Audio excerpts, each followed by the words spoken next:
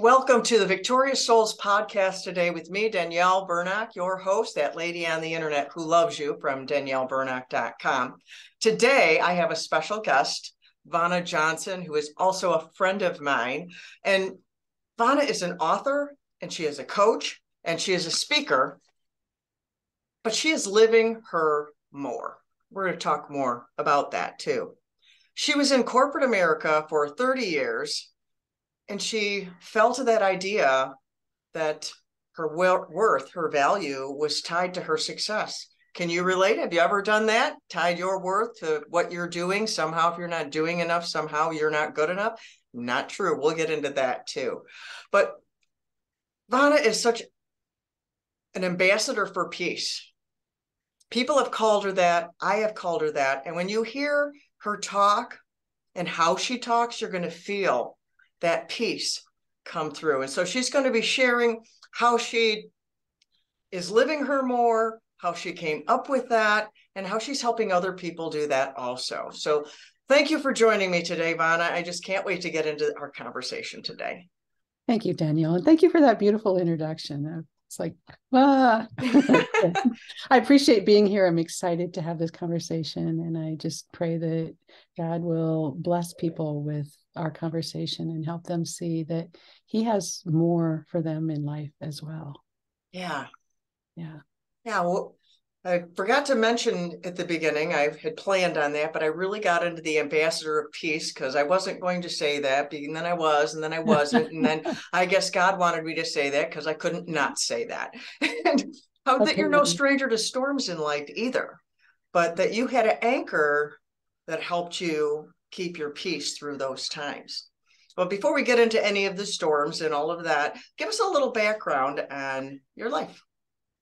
It's funny because we're not supposed to compare, but it's hard not to. And I have listened to some of your episodes, and you've had some amazing conversation with some people who have been through so much. And when I look at that, I think, oh, my life has been pretty easy. And I think I have a tendency, I had somebody, I'm probably getting ahead of myself a little bit, but I had somebody ask me one time. It was after I had an unplanned pregnancy, and I made the choice to have that baby. And it was somewhere when my son was probably, I don't know, 4 or 5 years old or whatever. I was talking to somebody one day, and they were like, how did you do that? It had to have been so hard. And my answer was, I just did what I had to do. I just took the next step. So, like I said, I got ahead of myself a little bit. So let's rewind. I grew up in a really small rural town in South Dakota, and it was one of those where, it was like my friends were my family. I mean, we were very close knit. So I was really sheltered from life. And, there's just so much to be said about that kind of a lifestyle. And I think our world has, even those small towns have shifted away from that protection that we used to have because of the internet and the access to news 24/7. We have the innocence that we had back in my day growing up anyway. So anyway, I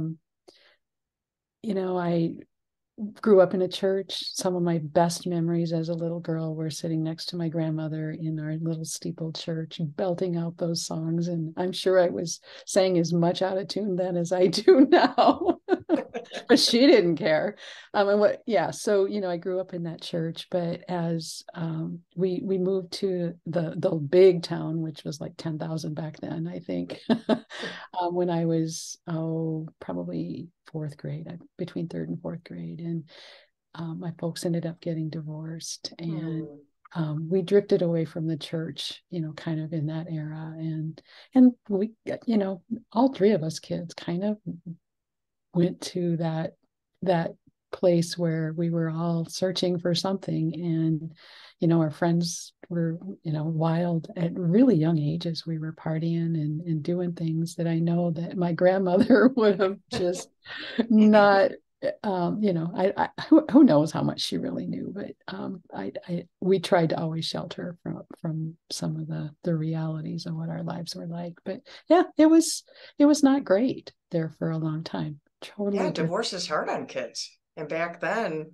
I don't imagine people talked about it, did they? I mean, even now, it's called like the silent trauma because they tell the kids, you're better off this way. So somehow you shouldn't be traumatized. And some of them are, and some of them aren't, depending on how it affected them.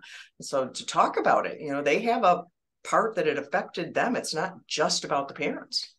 Yeah, yeah, and that is so true. And I talk about in my first book, I made the comment that, my dad left me.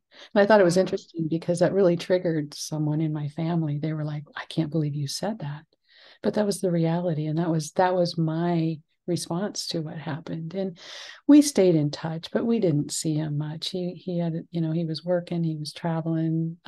It was just, it was an era. So fortunately, there was a time in my college years that me and my dad reconnected, and Aw, just that's nice. yeah, just really blessed because in this era in our lives he actually goes to church with me every week, and just it's everything has changed. And Wow, that's a cool story. yeah, yeah, truly, because what isn't often talked about is that I really got to know my dad when I was at that point where my friends were all hanging out at the bar and I wasn't old enough, but he Mm, was, he was always there. mm, And so I would tell the bouncer at the door that I was there to meet my dad. And yeah. then I would go sit with him and have a drink with him so that it was believable that that's why I was there. And then I would go hang out with my friends. But that's how I got to know him. Mm, So God really does bring good from all situations. It's cool how he can take a situation where a lot of people would look at it and say how sad that was. But for mhm. me, that's a beautiful part of my story because I love that man with all my heart. And who Yeah. knows if I hadn't been drawn to that lifestyle, would we have connected? Where would we have connected? I don't know. Wow. That is so cool that you had that opportunity. Yeah. Yeah. So when was that in your time frame? You were at the doing that. Was that before you had your son? Yeah, yeah. Actually, it was during my college years. It's South Dakota. We had a 18 early drinking age where you could drink 3-2 beer, and then back then we don't Mhm. anymore. And then to get into the hard liquor bars, it was 21. I can't believe we're talking about this on your show. This is supposed to be a Christian podcast. I'm sorry. No, it's fine. But anyway, It's so reality. Let's yeah, talk about reality. This so is, we're both Christians, but that doesn't take reality out of our life. truly, truly. And I think it's important sometimes that I think there's a misperception out there that when you become a Christian, you're all good things disappear from your, or all bad things disappear from your life, and everything is just, sunsets and flowers and butterflies. And we both know better than that. No, Um, that's not true. yeah. So anyway, that would have been in my early 20s, probably when I started getting reconnected. All my friends were older, and so they were already in that 21 bar setting. And so that was kind of my solution to that. So yeah, that would have been in my early 20s. I got pregnant, I believe, when I was 23. So just a few years after this is when Mm. it happened. And it's one of those things where I actually had been dating my baby's father for like 10 years. Wow. Yeah. And we had broken up, and so we had a reconciliation, and my son was the result of that reconciliation. Not a lasting relationship, but Mm. so many people could look at that as ruining my life. And honestly, it was the absolute best thing that's ever happened to me in my life. Wow. Let's just pause and think about that for a minute for our listeners. What some people think could have ruined your life became one of the best things that happened to you. So if you who are listening are going through something that you feel like it might be life ruining, pause Mm. and consider and ask God. Real short prayer. Help. You don't have to memorize that. Anybody can say that one. Ask him for help and he'll help you through whatever hard thing you're dealing with, whatever, however scary it is. And he has the ability to take that thing that could be life ruining and turn it into something amazing. And that's what you have just demonstrated with your life, Vona. Thank you. Well, I always say that. So was in college and had taken a break and realized I actually had already re-registered for college before I found out that I was pregnant. So I was on that path, and was kind of finishing up. And I always said that the husband. So my son was born in February, and exactly a year later, I graduated the December after he was born, and exactly a year later, almost exactly, I met my husband. It's like I started my job. I graduated in December, started my job in January. My son's first birthday, I met my future husband early in February, and then my son's first birthday was in February. So it was like all of this stuff was going on in my life, and then all of a sudden God was like, okay, let's get that life started. And it was like boom, boom, boom. Everything just kind of fell into place. But I always said that had I not gotten pregnant, the man that I married wouldn't have looked at me twice because of the party girl that I was and the lifestyle I was living. That wasn't what he was looking for. And so again, God knew better, and part of my story is I'm very, very much pro-life. And part of the reason for that is because I know firsthand that God can use that to turn our lives around and make it very beautiful. And, it's all pieces of the puzzle that come together to make us who we are. And so many times we think we know better.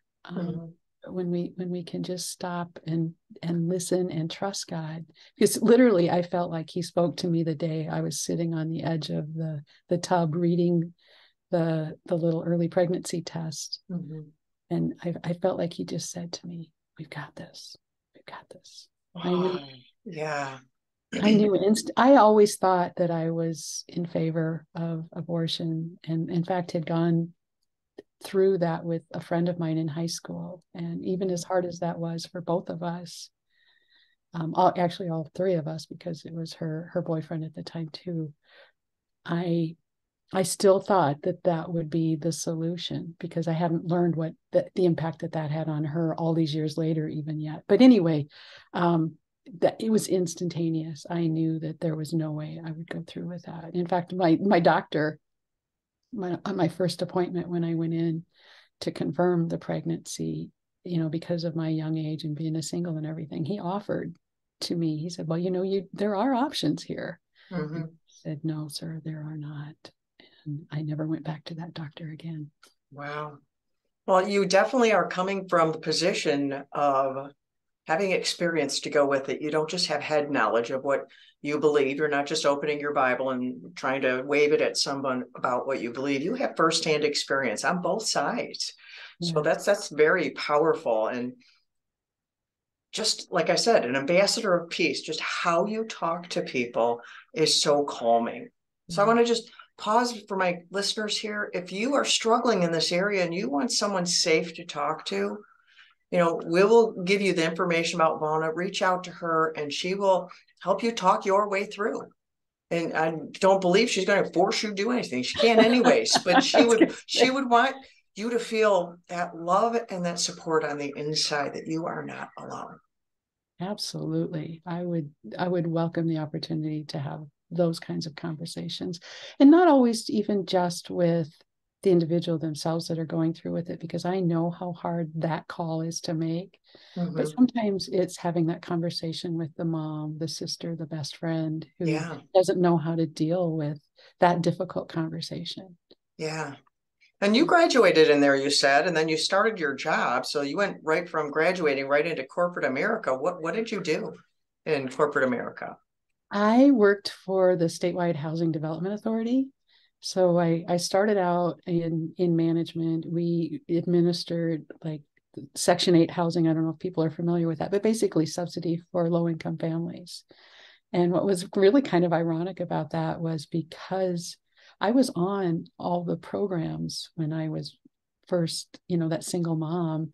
And I felt like God used that as an opportunity to help me have compassion and understanding for people who are struggling Yeah, because you were financially. there.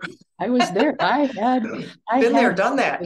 housing assistance and food stamps and all of the things to help me get started in life. And am very grateful that those programs were there to help me with that. So I was really, I was able to go into that job and worked my way up through the years from, starting out as kind of a compliance officer to one of the team that ran the organization, and was really blessed with an amazing career.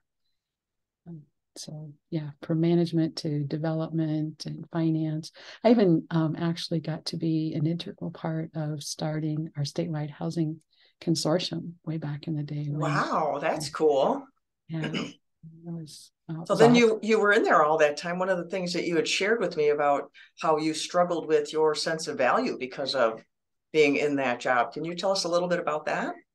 You know, actually, I don't know that at the time I realized that that was a struggle. Wow. I Hindsight's 2020, right? Right.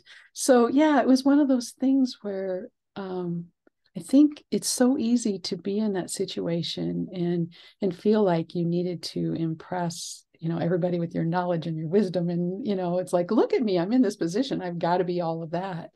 And so I put a lot of pressure on myself to perform. And I really, that's part of my message to people. And today, people, regardless of where you are, sometimes we put burdens on ourselves and expectations on ourselves that nobody else has. And that causes a lot of stress in our lives. And so I was having health challenges. And of course, I was burning the candles at both ends and was working, I early on, I had some really great mentors in my career that said, you need to be careful, girl. You are, you're trying to do everything for everybody, and just watch it, because you're not going to survive at this pace. And thank God that God brought them into my life and gave them the courage to say that to me, because it did help me to take a step back and create some boundaries in that career. In fact, I literally remember one time going into my boss and saying, if you make me choose between this job and my family, I'm not going to choose this job. And that takes some courage to do. it did. And I was prepared for the outcome if she said, fine, there's the door. I knew that one of the measuring sticks I used all the way through my career was when I was trying to make that decision about whether I go to that meeting or I go to my aunt's funeral. And I didn't even have, that wasn't a reality, but whatever it was, but I was struggling with the decision between work and my son's soccer game or whatever. Or in soccer games is probably an exaggeration, because there were a lot of those, so you had to miss a few. But maybe it was I don't know, something a little bigger than that. I would really do the weight on the scales and say, okay, 10 years from now, is my boss going to remember if I went to that meeting, or is my son going to remember that I was at his event? Good point. It's a gauge that I use so many times, and it really did get me through some hard decisions. So I encourage people to try that one. Yeah, I think that's awesome. So then you exited corporate America. You did it early. You retired early. What caused you to leave? And I remember you sharing, you kind of went through a struggle in that whole changing from, I can imagine it was really difficult. Corporate America can be very driving and very intense, and then to not have all that intensity. Yeah, so I had worked my way up through the ranks. I was a director of one of our departments at the organization, had a staff of, I don't know, 12, 14, something like that, administering millions of dollars of subsidy, and was actually considered a national expert in housing. I was overseeing, or not overseeing, I was facilitating conversations at our national conferences and things like that, and loved it. I mean, it was just, I loved everything about my job, but there was just something that was luring me. I had this empty spot in my heart that I knew that there was more to life. And then, of course, I also had those health challenges that, I had experienced TMJ and migraines, not a lot, but, it's like every time I would figure out what was causing the problem that I was having with my health, it always pointed back to stress. Allergies, you name it. I mean, every weight gain, it always came back to stress. And every time I'd figured out, then I would like work on stopping that symptom. My body just found another way to incorporate it. And so what happened was I started down the journey of becoming a health coach and got my health coach certification and a master certification and life coach certification and all of that, all before I retired. Wow. But I had this amazing career. I loved my job, but there was this longing for more. That's my podcast name, right? Yeah. Longing for more. And my big struggle was to take early retirement. You walk away with half of your salary every year in your retirement income, which at that time was about $50,000 a year. Wow. And my husband was like, what? We built this life. We have a plan. And you're going to do what? And of course, I always laughingly say, well, God had to lure me away from that with the promise that I was going to make way more money as a coach, which didn't happen, by the way. He blessed me in ways that I couldn't have even imagined would happen. But what was funny was I literally was struggling with this decision. Should I, shouldn't I, or whatever. And the turning point was the day I was traveling with my cousin. We were heading to another family event, and she must have been just sick of me talking about this and what should I do, and I just don't know. And she looked at me and she said, are you going to starve to death? And I knew in that moment that I wasn't going to starve to death, that God had provided for me so well. Even with half the salary, I was so blessed. I could come home and lay on the couch and never do anything and be able to meet my bills and my responsibilities. And that was just such an eye-opener to realize that God had prepared me for the next step before I even knew that it was the next step. So that was my big turning point. So yes, I started my own coaching practice, and of course, I had no idea how hard it was going to be to learn how to do marketing and all the books and all the things. I had no idea what I was walking into. Thank goodness. Just like years ago when I married my husband, he had 2 girls, and I will tell you that a blended family is not easy. And I remember saying years and years ago that had I known how hard that marriage was going to be at the start, I would have never done it. And I thank God that I didn't know. And I will say the same thing about leaving my corporate career and starting which is now my faith business. Had I known, I probably wouldn't have done it. And thank God I didn't know. And that's why he doesn't show us the whole path, right? We just get to see the next step. And sometimes we don't even see that until we take the step he told us to take the time before. But life is really a journey, and it's all about learning to trust him. And that's really the core of it all, is learning to trust God. And it is so hard to do. Right? So would you say that is the anchor that I mentioned at the beginning, is trusting God? Would you call that your anchor, or how would you define your anchor that helped you through, your son and, all the hard parts of the blended family and at work and leaving work and all the things? I think it is. I don't know that I realized that then. Again, my story is learning to trust God, and it hasn't really been. I mean, so it's been 6 years since I left my corporate job and have been on this journey of coaching and writing the books and all of that. And I've had other issues that even along there. But yeah, I think it was, just that nudge that I would get, and would be like, okay, I'm gonna do this. And I would get, it was faith, but I didn't even realize that it was like, again, it was just baby steps, just doing that next thing. And I didn't realize how huge trusting him can be. And that's really what living your more is having faith and trusting God to do those crazy things he asks us to do that make no sense whatsoever. Like when he told you when you were sitting on the edge of the tub and you're holding your early pregnancy test and he says, we got this. Yeah. You had to choose to believe that. You had to choose to say, okay, I believe you and I'll keep going. That was a choice you had to do, to trust. That was hard, I bet. Yes, it really was. And again, when I retired and when I, I had breast cancer. And that's a whole nother thing. But so it was caught really early, and made the decision to do a double mastectomy with reconstructive surgery, just because that seemed like the clear path. I can't tell you how many people told me how brave I was to do that. It wasn't bravery. It was just, that was the next step. And I knew that it was going to be okay.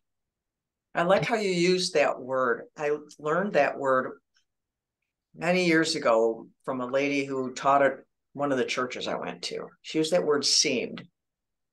It seemed like the thing to do. And that's, I think, such a good word for the nudge that the Lord gives us. It seemed like the thing to do. I mean, it's not blatant, like, oh yeah. I mean, there are times when I feel like I know something, but then there's other times it's just like, it seemed, I just needed, it seemed. So I really like that word, how you mentioned that, because I think that's telling. And for you who are listening, think about times when you've made choices and maybe you listened to that seemed thing and you see how it played out. And maybe another time you disregarded it, because we all do. From time to time, nobody's perfect. And then how it played out that way. And if we can listen to that seemed, take a moment to pause, then we can have better outcomes. Yeah. And the beautiful thing is that when we're, and I truly, it's like my second book is Equipped for More, and it's the 10 essential habits we need to stop having fear and doubts of judgment, because that's one of our big holdbacks, right? From really living our more is, it's either distractions, fear of either, what might happen, or judgment of what others will think, or, just that busyness. I mean, those are the things that hold us back. But if we're in the Word and we're in prayer and we're listening to what God says, He will take us down the right path. But the beautiful thing is if we misunderstand, He will reopen different doors down the way. It's like He'll bring us back around every time, because He does have plans for us. He knows exactly where He wants us to be, and He will give us every opportunity to come back to that. Fortunately, there is forgiveness. There's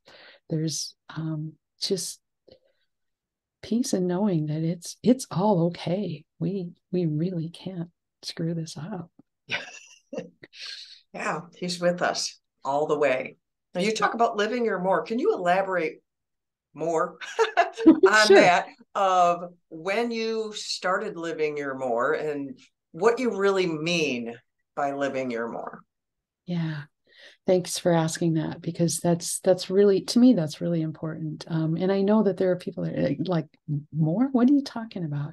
And it started with that longing for more, that something in my soul knew that there was more to life, and listening to that and making the decision to do something about that. So more actually is an acronym.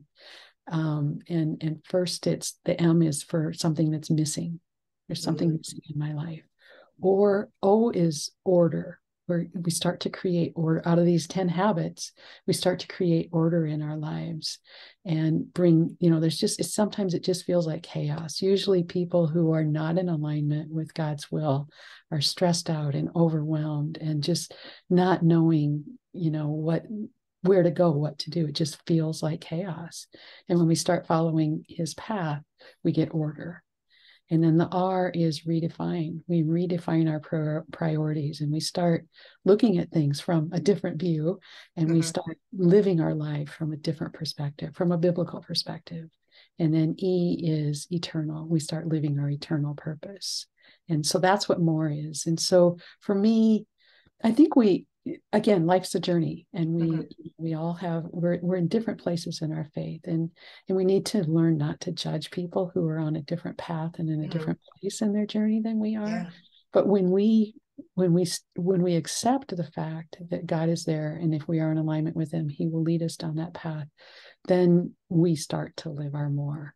I don't know that we'll ever fully live it until we're in heaven, but we keep, we start out. So my path, I actually created a system, and my path is, you start out as a dreamer. We've got this idea of what faith can be like. We've acknowledged that Jesus is a part of our lives, and we dream about how amazing our life can be. And then as we continue down that journey, then we become seekers, and we just, it's like we're hungry for more. We want to know more about what this life can be like. And so we get into scripture, and we start taking Bible studies, and we do all these things. And then we get the next step is an adventure. It's like we've got a good solid foundation, and now we want to live the adventure that God created for us. And we start taking those risks and doing those things that he's calling us to. And then the last step is to be a Sherpa. And that is where we have gotten comfortable with all of that. And we come back around, and we help others along their path from dreamer to seeker to adventure. Now, people weave in and out of those different stages, but that's really our faith journey in my little system that I created. And for me, living my more is it truly, I mean, God has a path for all of us. It's different for everybody. So my path isn't your path isn't my path. The listeners that are here today all have a separate path. And so again, we can't get into comparison and start saying, well, this is what Vona's more is than not. Gosh, I'm going to have to quit my job and go write a book. No. No, you don't have to not quit what your it job looks and go like. write a book. No. I mean, maybe that is your more, but it's probably not for most people that are listening. But the thing is if we start paying attention and getting in scripture, getting in prayer, and listening to God, he will show us the path that is for us. To me, truly living our more is, and I just really literally came across this the other day, because for me, peace and fulfillment is our benefit. And for a long time, I was thinking that that's really what I was helping people with. What I realized the other day, I was really pouring through scripture again. That's just, there's so many things there. Galatians 5:25 is my new verse. And it's, if we are living by the Holy Spirit, let us follow the Holy Spirit's leading in every part of our life. And what we have a tendency to do is put our spiritual life in this little cubbyhole, and we pull it out, and we go to church on Sunday, and we might volunteer on, another night a week, or, we're doing all these things, but we keep it separate from our real life. And we're living our more when we are being spiritual and trusting God with every aspect, our health, our jobs, our family, our relationships, everything. When we trust him with all of those things, then we're living our more. Amen. I like how that Bible verse you pulled out talked about the Holy Spirit. People can get tripped up when we talk about studying the Bible and things like that, and they can get what I call religiousized. And they just get into performance and behavior and adding this and speaking that and doing this. But that verse talks about listening to the Holy Spirit, who is a person. So there we're back to that word seemed, because that's how he tends to talk to us. It seemed like I needed to do this, seemed I needed to read this, seemed I needed to call someone up and say, how are you today? Or whatever the thing was. It doesn't matter what it is, but to be, paying attention to that and listening for him to be speaking to us, because he loves us so much. I love that you used the word intention. That's my word for the year, is intentional. And just making decisions and doing things with intention, because we can get distracted from our path if we aren't intentional about how we live our life. Oh yeah, the world is very distracting. There's a lot going on out there right now, and a lot of it's very chaotic. Yes, it is. Yes, it is. So before we tie this up, what is something you want to make sure that you get to share with our listeners today? Is there anything that you're like, I want to make sure, if you leave here with one thing, I want to make sure that you hear me say this?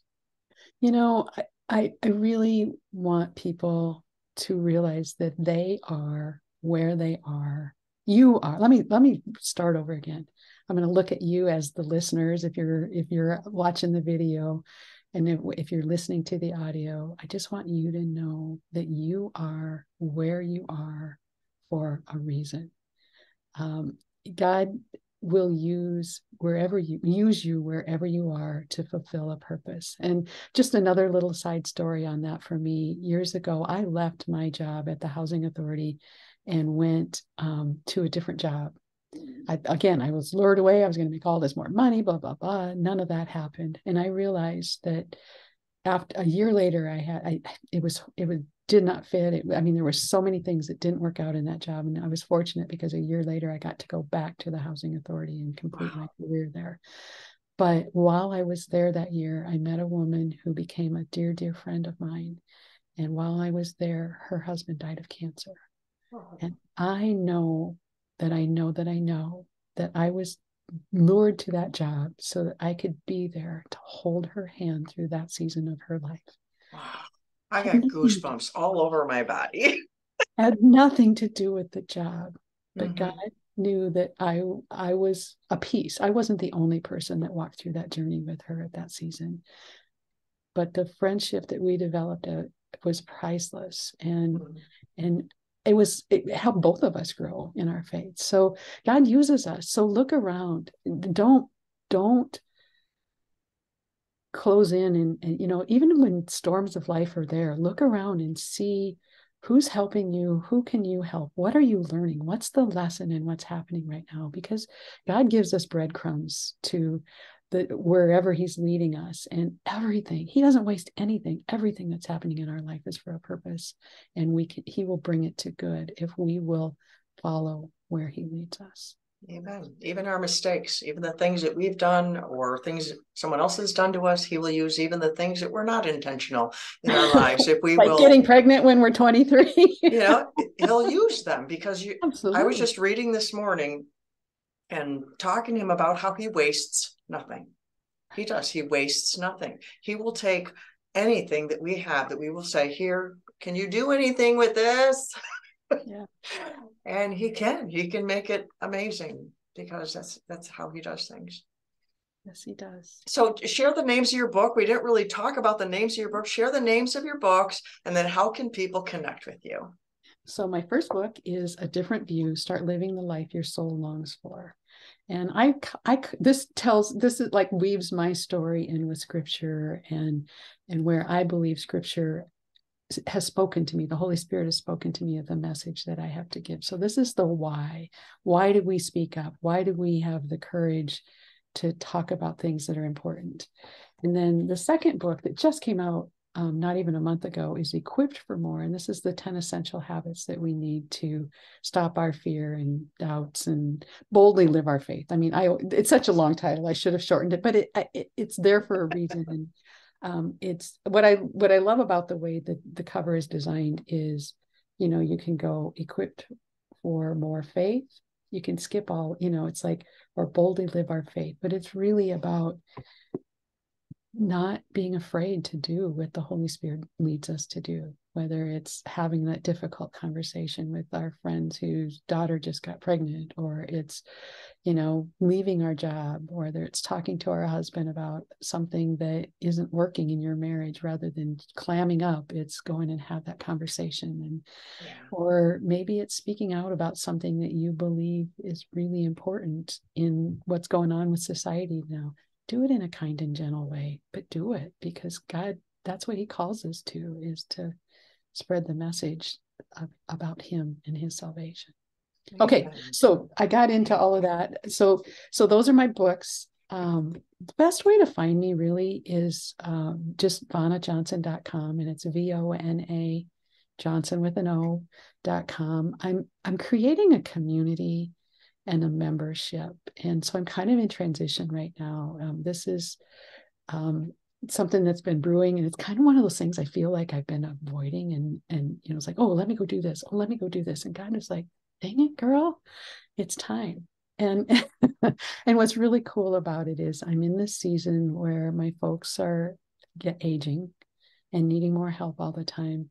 My son and his family just moved to the town that we live in, and I want to be available on both ends of that spectrum to help. And so I just realized that that means that, will I coach? Sure. If somebody needs, but I'm not out there marketing that. I've done masterminds in the past, and I want to do masterminds in the future, but I'm not out there marketing that. I'm going to weave some of those features into my membership, and I'm just going to allow it to grow organically. And so truly hop on my newsletter and grow with me. It's a journey. If I wait until I'm there, who knows when that will be. So if anybody's intrigued by what's going on in Vona Johnson's life, hop on and take the ride with me. I would love that. Awesome. Thank you so much for sharing all that. And I even want to go back and re-say a couple of words that you had said, because I think they're so important. You talked about having the boldness to speak up, but do it in a kind and gentle way. Thank you for saying that. Yes. Because we need it done in kind and gentle way, but we do need people to speak up. We need both of that. If someone's in your face, you're not listening anymore. No one's ever won somebody to Christ by yelling at them. No one's ever persuaded anyone that way either. They've Right. coerced and manipulated, but no, there's not been any true change without the kindness and the gentleness. Amen. So thank you for being with us today, Vona. Thank you so much. Thank you for sharing your story and all those little things. Thank you for encouraging my audience today. Thank you. And my audience, thank you for listening to us today. I love you. You know I love you. I'm that lady on the internet who loves you. And so until next time, bye-bye.